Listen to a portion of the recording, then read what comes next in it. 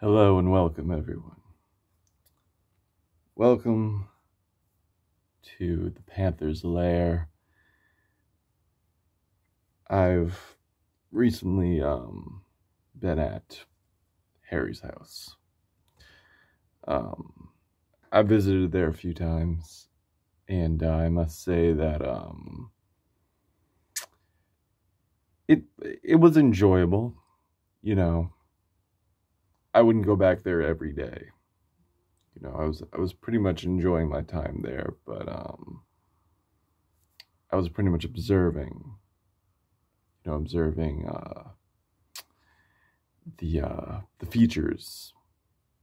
I was enjoying what I enjoyed about my stay and what I did not enjoy about my stay, or what I just found a little boring. And Harry, I mean, you might know him, Harry Styles from One Direction, formerly from One Direction. You remember that band, right? Yeah. And Harry, I mean, he's probably the most successful of the group, to be honest. I can't really think of any other members that really embarked on success and gained success like Harry has. So shout out to him. And this is a review of Harry's house. The album. I wasn't exactly at Harry's house, but we're going to pretend. And we're going to use this as a symbolic nature, a metaphor, if you will, into Harry's house. The sonic experience. So, Harry, I've never been a huge fan of Harry. I'm going to be honest with you. I do feel that he has some good songs. He has songs I enjoy. But as far as an album from him, front to back, I've pretty much only enjoyed the front, a little bit of the back, but the middle got a little iffy for me. And maybe it's not my vibe, and I'm sorry, but I could only be real with you and say that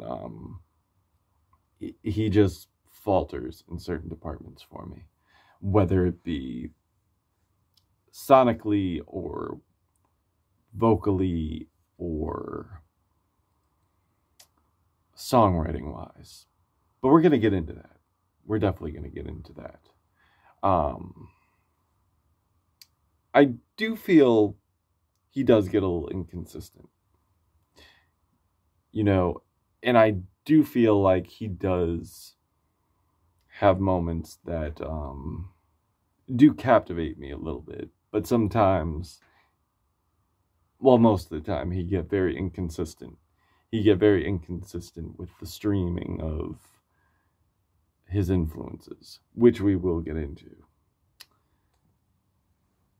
Now, Harry on this one, he's working with Kid Harpoon, Tyler Johnson, all in the production and songwriting front, which they do pretty well on here. And Tyler Johnson has worked with big acts like Ed Sheeran, Taylor Swift, and Jessie Ware.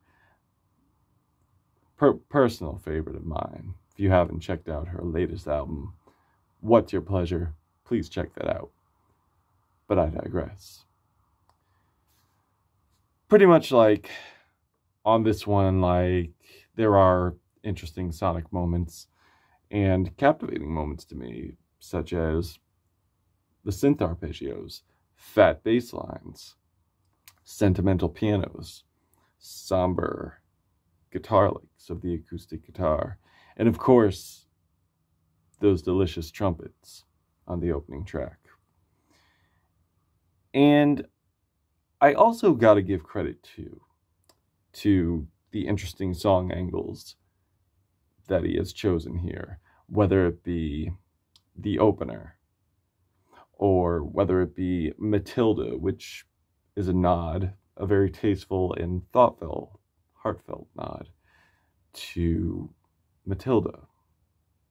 Now, I believe this is based on someone's actual experience, but a tie-in to the book. Very well played, Harry. Very well played. And also, I got to give credit, too, to some characteristics to the vocals, especially on the opener with the Scooby-Doo-Doos. Because, I don't know, whenever someone throws that in there, I do feel they're adding character to it. I do feel they're adding personality to it. Now, one unforgivable sin to me is pretty much the overdubbing, the vibrating overdubbing of the vocals. Now, granted, when you're going for something natural, something soulful, I'm sorry, I do not want to hear overproduced effects. I don't. I feel that strips it away. It's like you go from Harry Styles to Harry Cyborg, or Harry Systematic at your service. And when you're a host, yes, you definitely should serve your guests well, but make it natural. You know, I don't want to be in the company of a robot. I'm sorry. I don't trust them. But Harry here does bring some soul to the table. It's just very inconsistent. I wish there was more consistency here, but there's not. And I do feel that's where the album falters. However, I do feel at the end he does wrap things up well. Whether it be, like I said,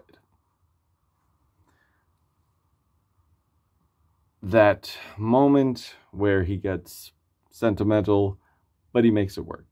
It's very tasteful. Such as the closer, Love of My Life. Very well played. Very sentimental, very dreamy type of outro. Definitely a great way to take us out of here. And at my stay at Harry's house, he did show me what he's into. He did show me his influences. However, I just wish he would do them a little. No, not a little. We don't want a little. We want a lot. A lot of justice. So, if you're going to show me your influences, do those influences well. Do those influences justice. Make it creative. And I feel like Harry is inconsistent with that, unfortunately. But I will say, this is probably his best album that he's ever put out. So, I didn't love this thing, but I do feel it's earned my enjoyment level of 3 out of 5 stars. Yeah, 3 out of 5 stars. Now, I do feel that if you do enjoy something sweet on the ear, maybe something of a nostalgia factor, you may love this more than I do. However, due to the fact that I've heard so many albums that are like deemed as a classic, in my opinion, of the styles that he's going for, I want a little more. I'm picky. I'm sorry. But you know, that's just me. Different strokes for different folks. What did you think of this album? Did it make you want to dance? Did it make you feel? Or did it make you just want to go listen to some classics? Let me know. And the Panther will return.